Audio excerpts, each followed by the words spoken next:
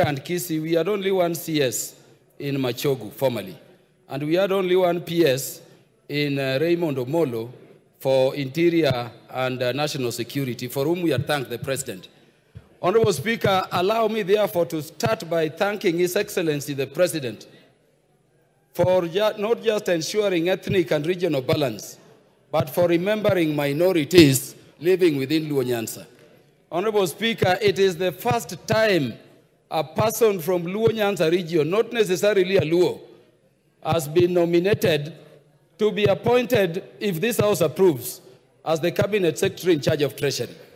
Honorable Speaker, it is also the first time we are having that ministry and also a person in charge of the energy docket, if approved, from that same region. Yeah, order. Yes, Caroli Omondi.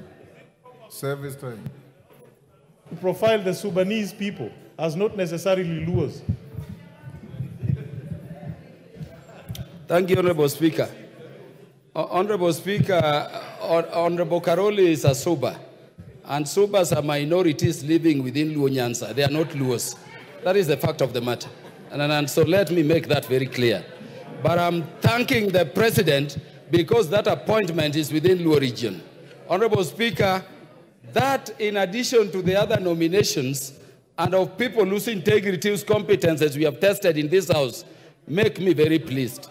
I also want to thank the President for nominating the former governor for Kakamega County, which was the best in terms of performance of counties, the Honorable Wycliffe Oparanya and Governor Joe. Honorable Speaker, let me end by thanking, as I thank the President, for appointing the Honorable Murkomen to the Ministry of Sports. You know, we forget Kenyans, but this was our best striker in Bunge Football Club, position 9. And I'm not worried at all that he's going to do very well. Honorable Speaker, having said that, let me make a comment on one thing that is very important. Honorable Speaker, the Committee on Appointments is the most powerful committee of this House.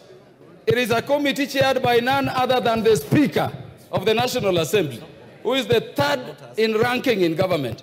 Honorable Speaker, when you look at this list, there are people who have been politicians as MPs, as governors, or have been ministers before having undergone vetting, except only 3. Honorable Speaker, you may therefore forgive those who never appeared to be well composed before the committee.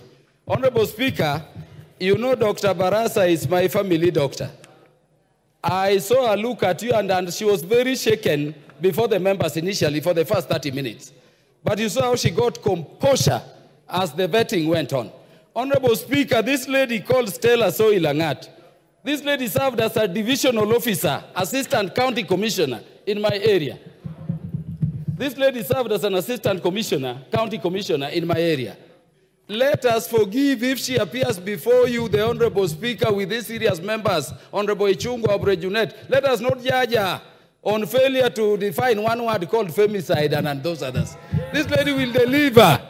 And therefore, I support this, Honorable Speaker, but I'm praying for a rejection or a disapproval of this part and its amendment so that this lady may also be included.